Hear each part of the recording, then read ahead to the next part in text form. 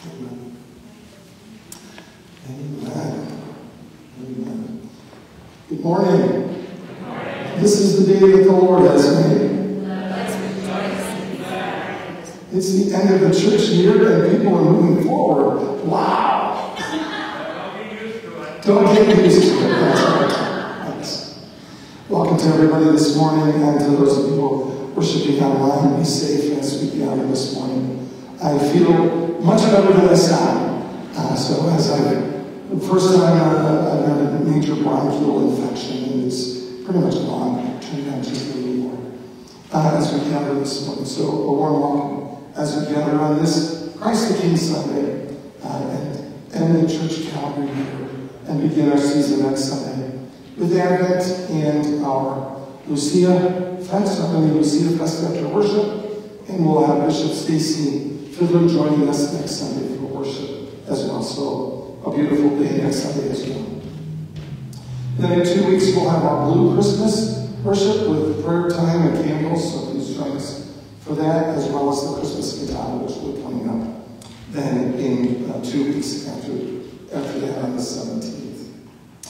I want to thank intern Rachel and Nadi for doing a great job leading cars to coffee yesterday, as well as for hosting the Dornbush family with Pastor Bittner. So thank you, and our prayers are with Mary and her family as they gathered yesterday. I also invite you to keep in your prayers Wayne Spitzer, who lost his companion of 16 years, Dawn Tula. So please keep Wayne in your prayers as well. And I pray for my right neighbor, Randy, whose husband, John, passed away last night as well after a long battle with cancer. So we'll keep them in our prayers as well. Big thank you to Michael and Rachel for joining us this morning and leading us with music. So thank you for your music with Joey this morning as we gather. Please stand if you're able as we gather now.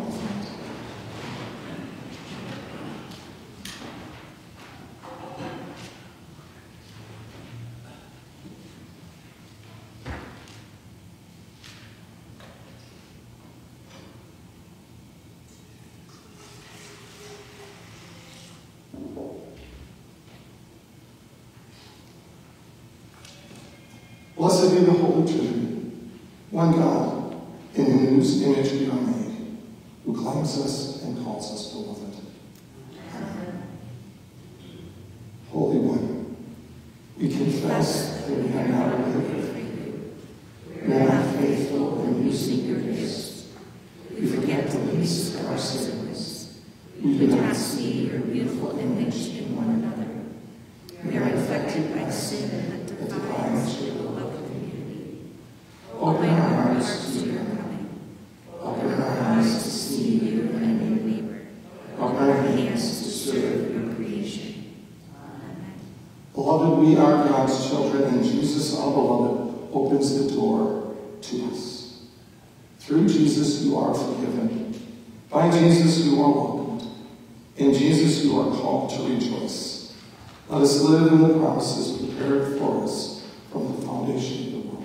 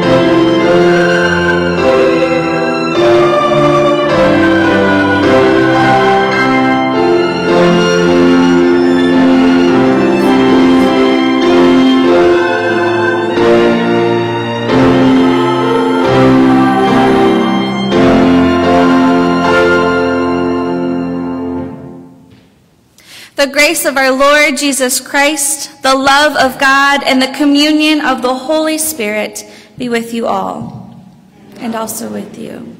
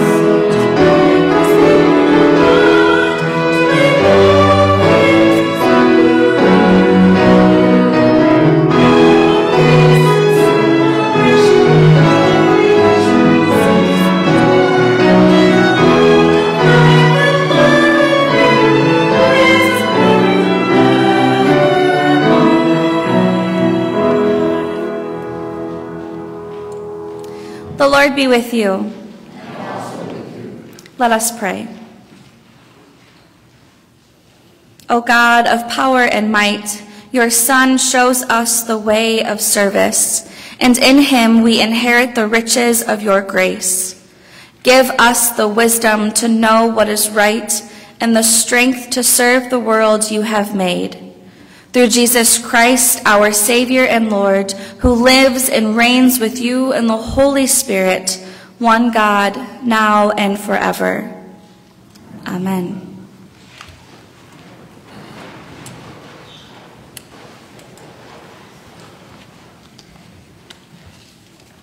Good morning.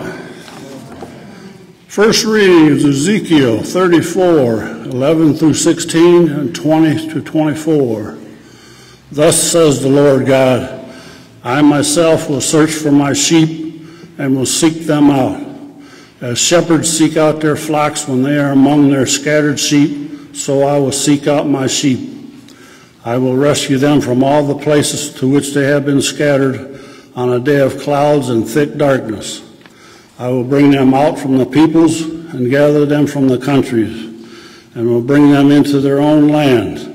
And I will feed them on the mountains of Israel, by the watercourses, and in all the inhabited parts of the land. I will feed them with good pasture, and the mountain heights of Israel shall be their pasture. There they shall lie down in good grazing land, and they shall feed on rich pasture on the mountains of Israel. I myself will be the shepherd of my sheep. I will make them lie down, says the Lord God. I will seek the lost. I will bring back the strayed. I will bind up the injured, and I will strengthen the weak. But the fat and the strong I will destroy. I will feed them with justice. Therefore, thus says the Lord God to them, I myself will judge between the fat sheep and the lean sheep. Because you pushed with flank and shoulder, and butted at all the weak animals with your horns, until you scattered them far and wide. I will save my flock, and they shall no longer be ravaged. And I will judge between sheep and sheep.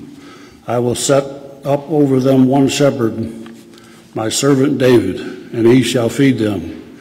He shall feed them and be their shepherd. And I, the Lord, will be their God, and my servant David shall be prince among them. I, the Lord, have spoken the word of the Lord.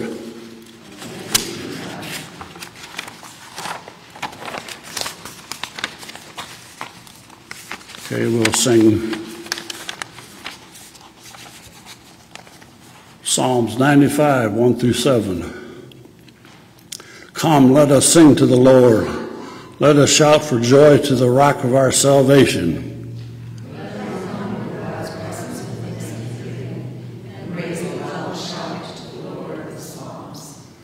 For you, Lord, are a great God and a great ruler above all gods.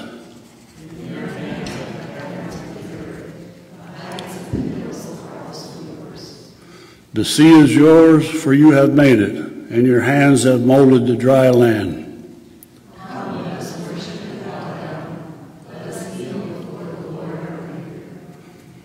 For the Lord is our God, and we are the people of God's pasture, and the sheep of God's hands. Second reading is from Ephesians 1, 15 through 23. I have heard of your faith in the Lord Jesus and your love towards all the saints, and for this reason I do not cease to give thanks for you as I remember you in my prayers. I pray that the God of our Lord Jesus Christ, the Father of glory, may give you a spirit of wisdom and revelation as you come to know him, so that with the eyes of your heart enlightened, you may know what is the hope to which he has called you, which are the riches of his glorious inheritance among the saints, and what is the immeasurable greatness of his power for us who believe, according to the working of his great power. God put this power to work in Christ when he raised him from the dead and seated him at the right hand in the heavenly places, far above all rule and authority and power and dominion, and above all every name that is named, not only in this age, but also in the age to come. But he has put all things under his feet, and has made him the head over all things for the church, which is his body, the fullness of him which fills all in all. The word of the Lord.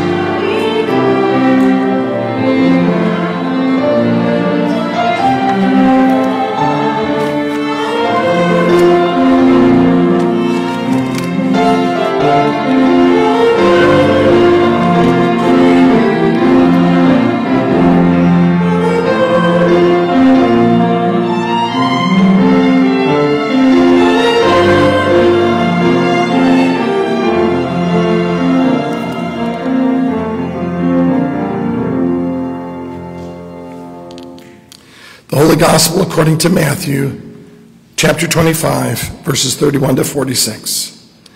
Glory to you, O Lord. Jesus said to the disciples, "When the Son of Man comes in his glory and all the angels with him, then he will sit on the throne of his glory. All the nations will be gathered before him, and he will separate people one from another, as a shepherd separates the sheep from the goats. And he will put the sheep at his right hand and the goats at the left. Then the king will say to those at his right hand, 'Come, you that are blessed by my Father, inherit the kingdom prepared for you from the foundation of the world. For I was hungry, and you gave me food. I was thirsty, and you gave me something to drink. I was a stranger, and you welcomed me. I was naked, and you gave me clothing. I was sick, and you took care of me. I was in prison, and you visited me.' Then the righteous will answer him, 'Lord, when was it we saw you hungry and gave you food, or thirsty and gave you something to drink? And when was it we saw you a stranger and welcomed you, or naked and gave you clothing? And when was it that we saw you sick or in prison and visited you?' And the king will answer them, 'Truly I tell you, just as you did it to one of the least of these who are members of my family, you did it to me.' Then he will say to those at his left hand, 'You that are accursed, depart from me into the eternal fire prepared for the devil and his angels. For I was hungry, and you gave me no food. I was thirsty, and you gave me nothing to drink. I was a stranger, and you did not welcome me. Naked, and you did not clothe me. Sick and in prison, and you did not visit me.' Then they also will answer, 'Lord, when was it we saw you hungry or thirsty, or a stranger or naked or sick or in prison, and did not take care of you?' Then he will answer them, 'Truly I tell you, just as you did not do it to the least one of these, you did not do it to me.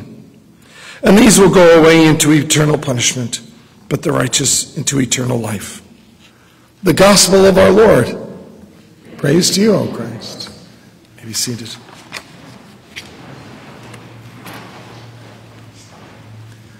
Grace and peace to you, my friends in Christ, as we gather on this Christ the King Sunday, started almost 100 years ago by the Pope to try to combat the rise of dictators who were trying to rule without justice.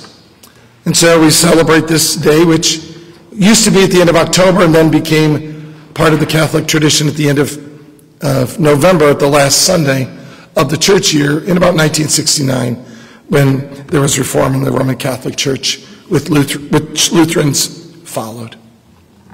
So we gather on this last Sunday of the church year, full of turkey, ready for Christmas, the Advent season.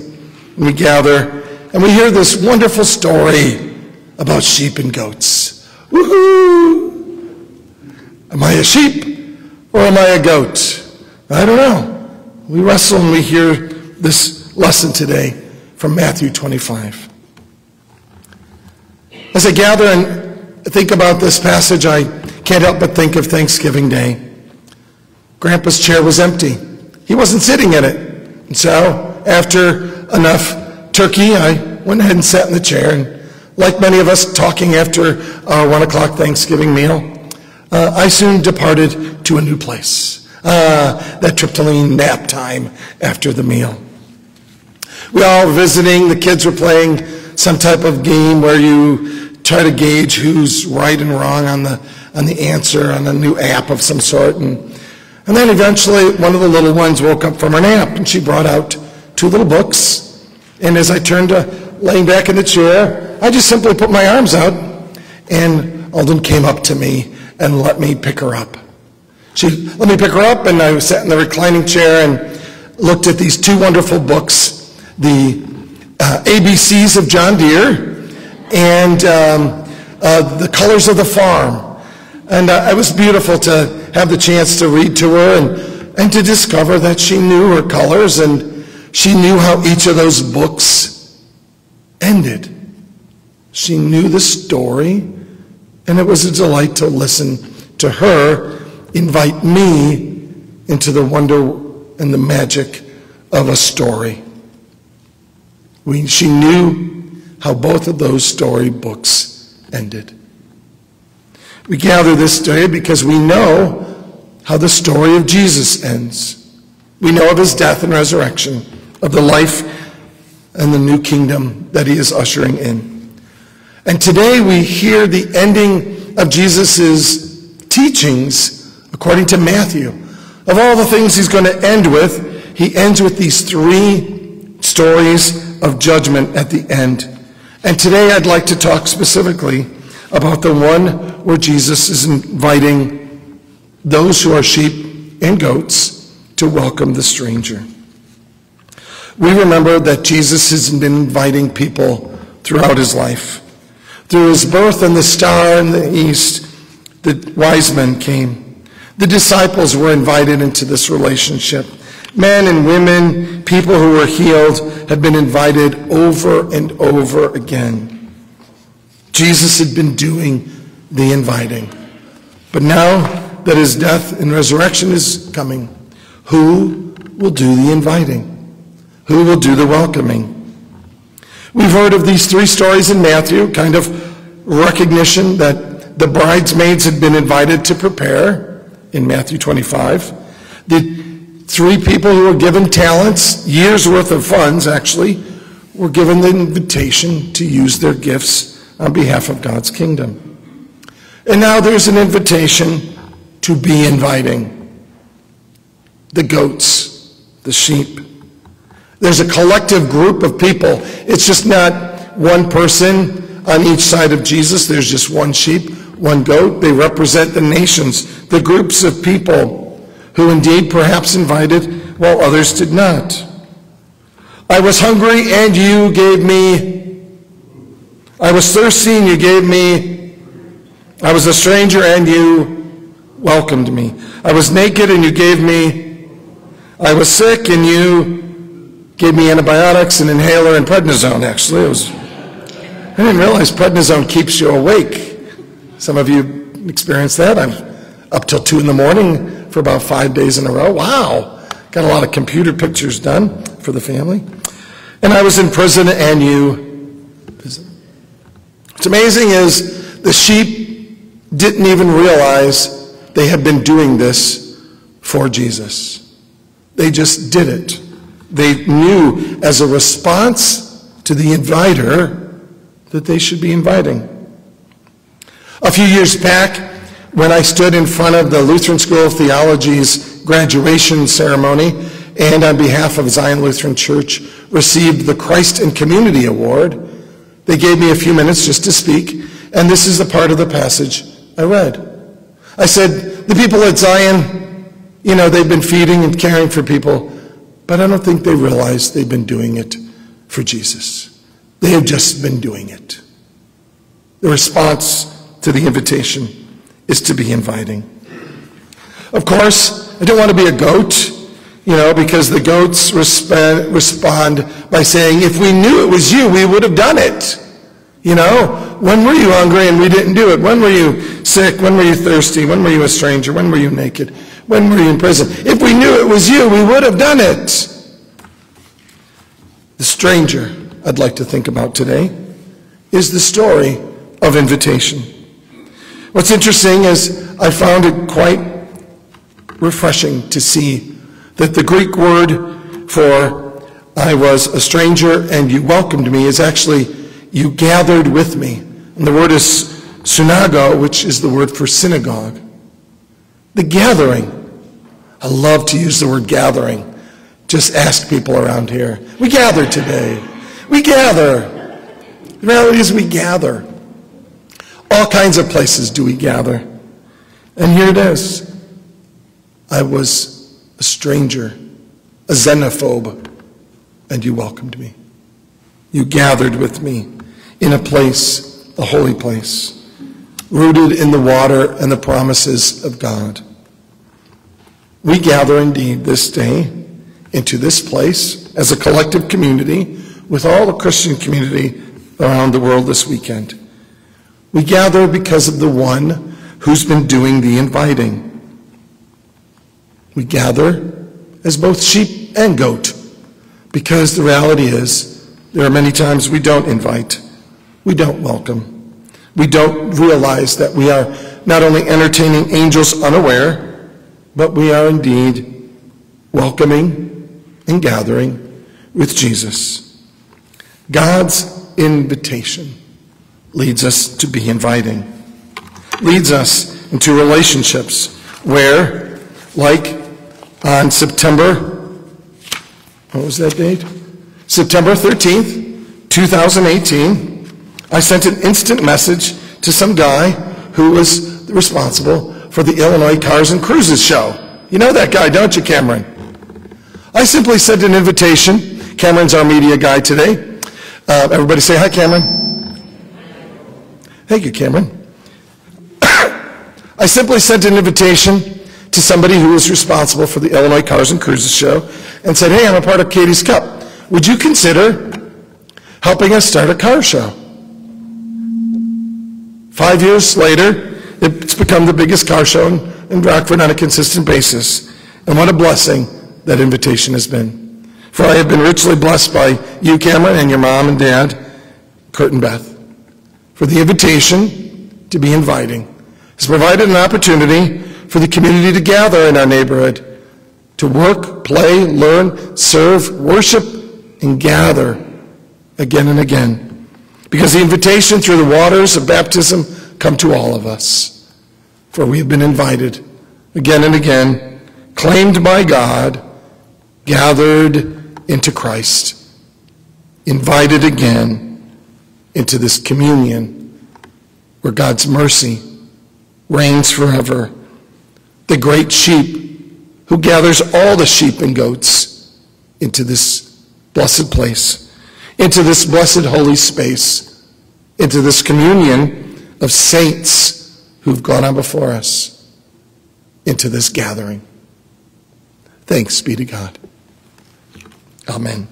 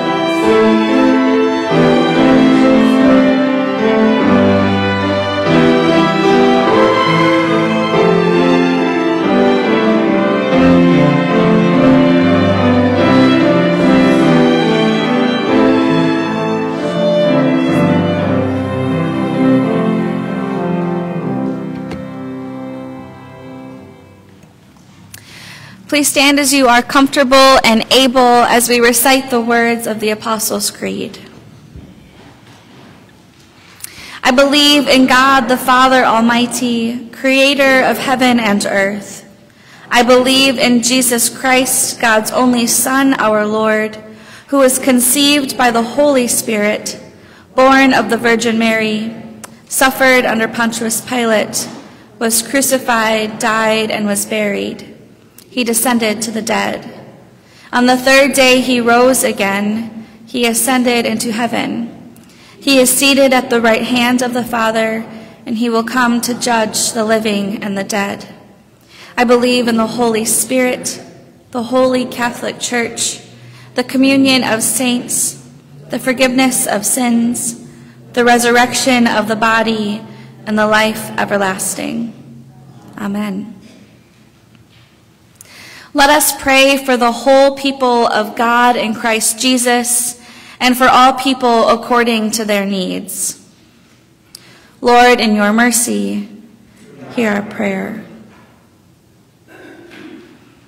Creative God, we pray for the beauty of the natural world.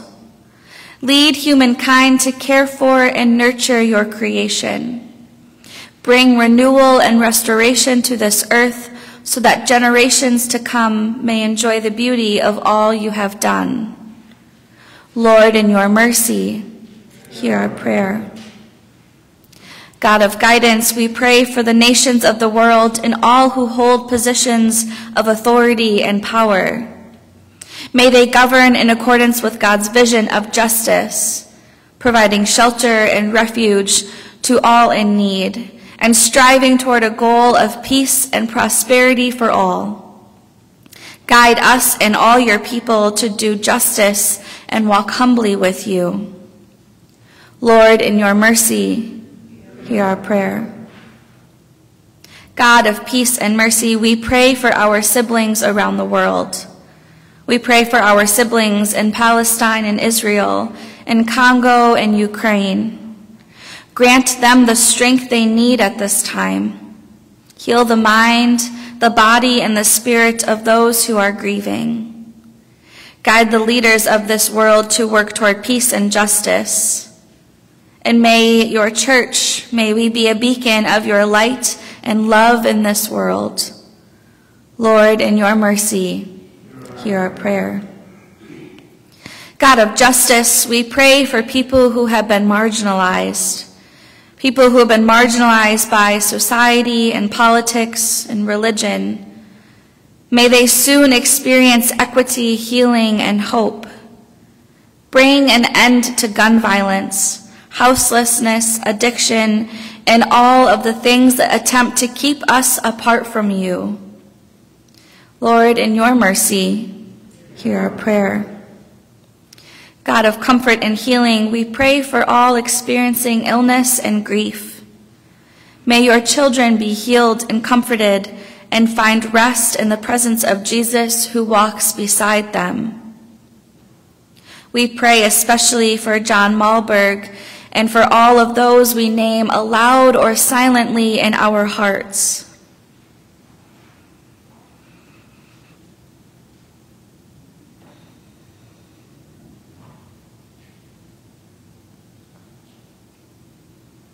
Grant us comfort, O God, and grant us peace. Lord, in your mercy, hear our prayer. God of love, we pray in thanksgiving for the beloved saints who now rest in your mercy. We pray that their faithful witness guides your church until the day that we join them in your kingdom. Lord, in your mercy, hear our prayer. Faithful God, we pray for this church and we pray for this congregation. May we find deeper faith and a stronger commitment to all of us here and far through you. We pray for the ministries of this church, and we give thanks for the pastors and the leaders. Lord, in your mercy, hear our prayer. Gracious God, into your hands we commend all for whom we pray, trusting in your mercy, through your Son, Jesus Christ, our Lord. Amen. The peace of the Lord be with you all, and also with you. Please share the sign of the peace with those around you.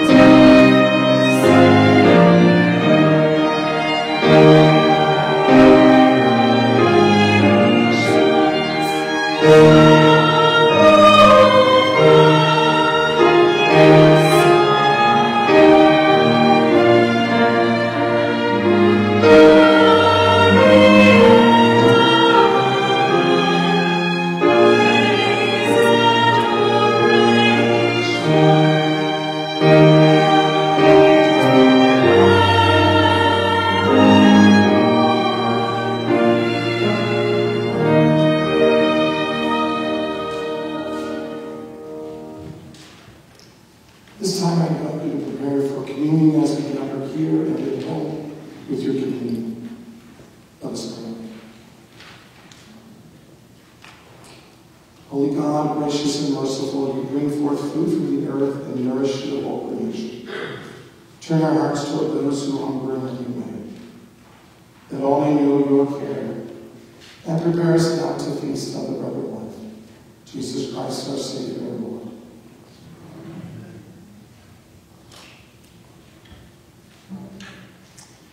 In the night in which he was betrayed, our Lord Jesus took bread and gave thanks, broke it and gave it to the disciples, saying, "Take and eat, this is my body given for you. Do this for the remembrance of me." The body of Christ broken for you.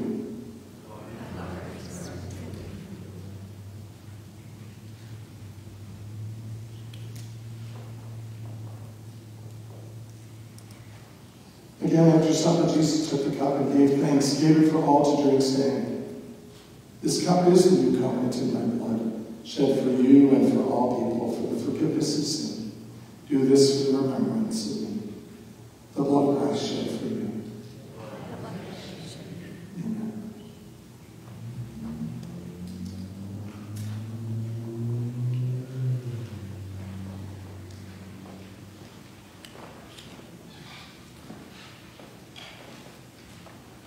And now may the body and blood of our Lord and Savior Jesus Christ strengthen you and keep you in his grace. Let's pray. Life-giving God, in the mystery of Christ's resurrection, you send light to conquer darkness, water to give new life, and the bread of life to nourish your people. Send us forth as witnesses to your Son's resurrection, that we may show your glory to all the world, through Christ our risen Lord. Let us pray in prayer. Jesus Christ. Our Father in heaven, hallowed be your name. Your kingdom come, your will be done, on earth as in heaven. Give us today our daily bread. Forgive us our sins, as we forgive those who sin against us. Save us from the time of trial, and deliver us from evil. The kingdom, and power, and glory and grace, now and forever. May the God of all creation, in whose image we are made, who claims us and calls us beloved, who strengthens us for service, give you reason to rejoice and be glad. The blessing of God, sovereign Savior and Spirit, be with you today and always. Let us stand as we sing our Sunday song.